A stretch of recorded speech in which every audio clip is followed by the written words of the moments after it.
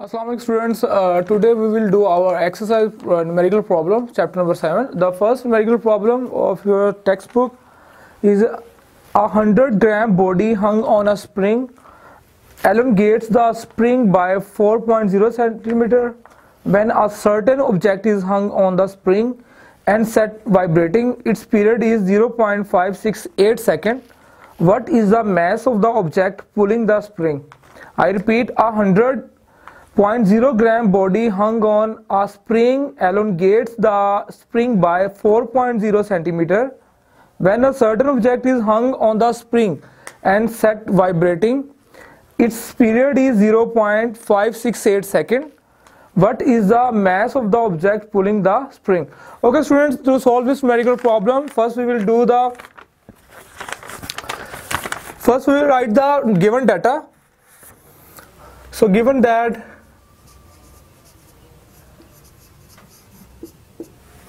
here we have given that mass of body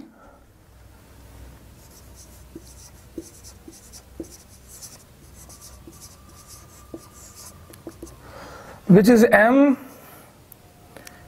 equals 100 gram. Okay, first we will convert this 100 gram into kilogram by dividing 100 by 1000. So it will be 0.1 kg. The next thing is extension, elongation in the spring.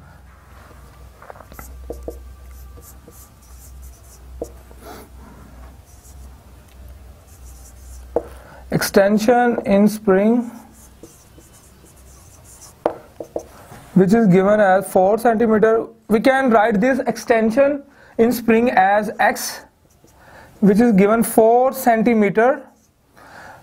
We will convert this centimeter into meter by dividing 100, because we know that 1 meter contains 100 centimeters. So it will be 0.04 meter. Now the next thing is given the time period, or you can say the period. Time period.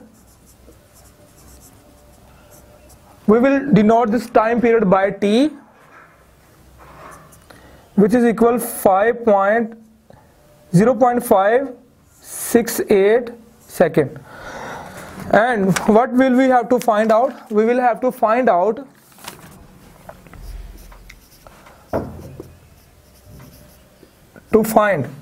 okay students, हमें क्या find out करना है? हमें find out करना है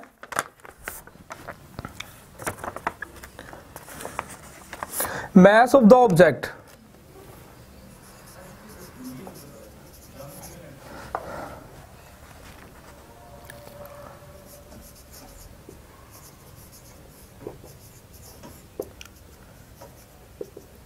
हमें mass of the object जो है वो फाइंड आउट करना है, जो कि उसने कहा हुआ है कि what is the mass of the object pulling the spring. जो उसको पुल कर रहा है उसका मैस कितना है. एक तो उसके साथ हंग किया हुआ है, दूसरा वो मैस हमने फाइंड आउट करना है जो उसको पुल कर रहा है, यानी कि हमने m फाइंड आउट करना है. इसे आप m डैश भी कह सकते हो, क्योंकि m जो है हमें ऑलरेडी जो है वो यहाँ पे असाइन किया हुआ है 100 ग्राम जो 0.1 kg है. ओके स्टूडेंट, हमें पता है फॉर्मूला, जो फार्मूला इस न्यूमेरिकल में लगेगा वो फार्मूला कौन सा है? हमने फार्मूला पढ़ा हुआ है according to Hooke's law, F equal kx. Student यहां से हम जो है k फाइंड आउट करेंगे. सबसे पहले k हमारे पास आएगा F ओवर x, जबकि F हमें पता है ग्रेविटेशनल फोर्स होती है, तो इट इम्प्लाइज दैट यहाँ पे हमने k निकालना है. तो k की वैल्यू हमारे पास क्या आ जाएगी? 0.1 multiply by 9.8 which is spring constant k 0.04. तो इसको जब हम सॉल्व करेंगे तो हमारे पास k की वैल्यू आ जाएगी 24.5 न्यूटन पर मीटर. तो स्टूडेंट ये हमारे पास k की वैल्यू आ जाती है. अब हमें टाइम पीरियड का फॉर्मूला होता है जिससे हमने निकालना है मैस को. यहाँ पे हम दूसरा फॉर्मूला यूज करेंगे to find out the mess m dash, which is the body pulling the spring. T equals 2 pi m over k. इसे डैश कह लेंगे हम, डैश ओवर के स्टूडेंट्स। हमने हम डैश फाइंड आउट करना है, क्या करेंगे, ये अंडर रूट के अंदर आ रहा है, दोनों तरफ हम स्क्वायरिंग करेंगे। After squaring